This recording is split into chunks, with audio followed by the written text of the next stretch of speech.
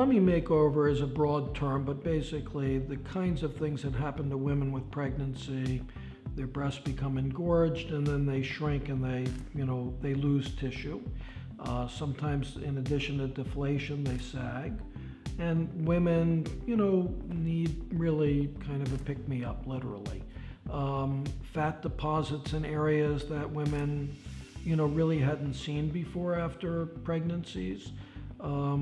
And pregnancy itself damages the abdominal wall, and not everybody is as fortunate as some, where they shrink wrap after each of their children. So to rehabilitate women, it really depends on the physical findings. And at Faces Plus, we have a continuum of care approach. So everybody knows nobody wants surgery. I don't want to do surgery. I don't want to take on the risk.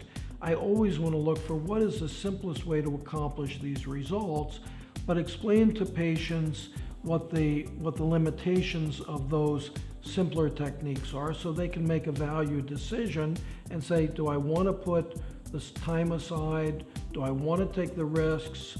And is it really worth it to me? But I think mommy makeovers have really improved dramatically over the last 10 years, and surgery's become much safer, much quicker, recoveries are much faster. There's so many new advances, it's almost impossible to tell you about all of these things without a more formal consultation.